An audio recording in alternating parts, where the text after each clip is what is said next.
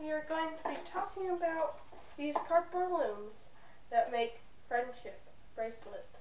Anyways, these are cardboard looms and they have 8 slots in them and 7 strings, so that means that one is always empty.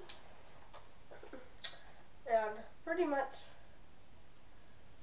you count 3 strings ahead, then you take that 3rd string and put it there. And you do the same. So forth.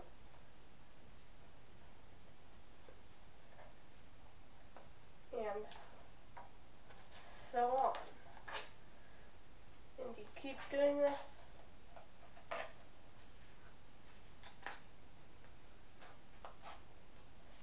till it reaches the desired size. For example, this has grown to the length where it could be a ring. So you could like take off all of these, you'd pluck them off, and you'd go through this hole right here, and you'd tie a knot to keep it there, and you have a friendship bracelet, a ring, a keychain, a necklace, however long you desire it. Make sure to give it some, because you don't want it to turn out wrong when you do that, so yeah. So make sure to tie a tight knot and to give it some extra slack. But when also making these, make sure that you comb out these so it doesn't get tangled like this, because then you have to untangle it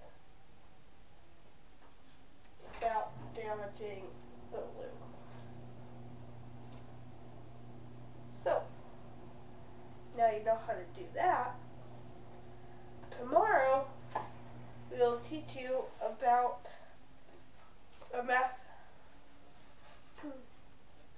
We'll find the pattern, how this works, and make a calculator that can predict